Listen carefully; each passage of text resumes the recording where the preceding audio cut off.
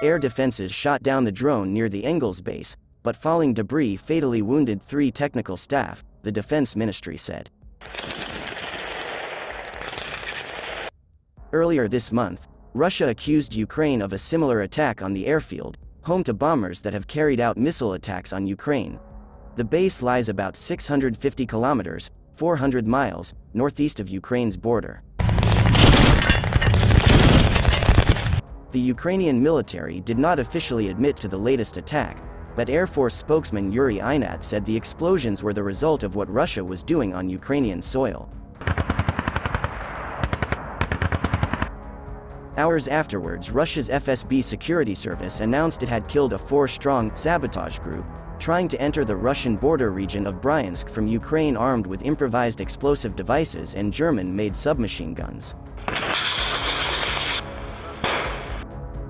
The FSB released video of what it said was the liquidation of the group, although there is no independent confirmation of the incident. The latest drone attack inside Russia will come as an embarrassment to Russian authorities, coming so soon after the 5th of December attacks hundreds of kilometers from the front line, both at the Engels base and in the Ryazan region.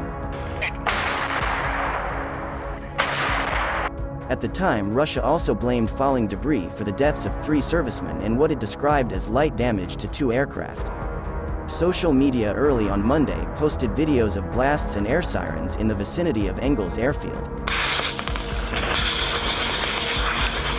Russia's defense ministry said later that its air defenses had shot down the drone flying at low altitude at about 1:35 on Monday, 22:35 Greenwich Mean Time Sunday.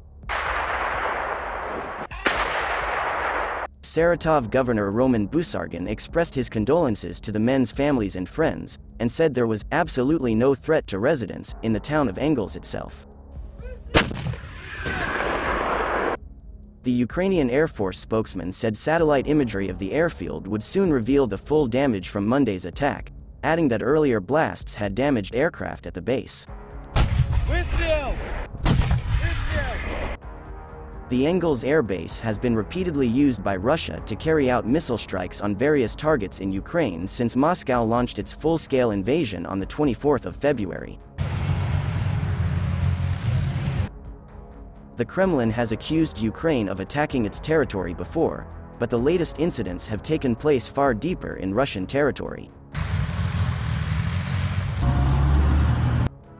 After the 5th of December attacks, there were widespread calls for tightened security around Russian military installations, and the latest attack suggests that has not happened.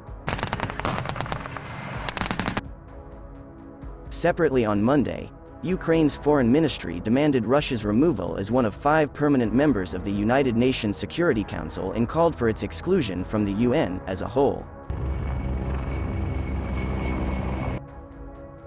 There is currently no clear mechanism to replace a permanent Security Council member.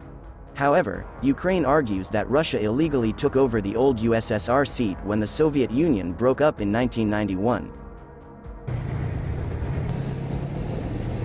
Ukraine accuses Russia of abusing the veto power given to each council member, citing examples of Moscow blocking resolutions on the Syria war and the downing of Malaysia Airlines flight MH17 in Ukraine.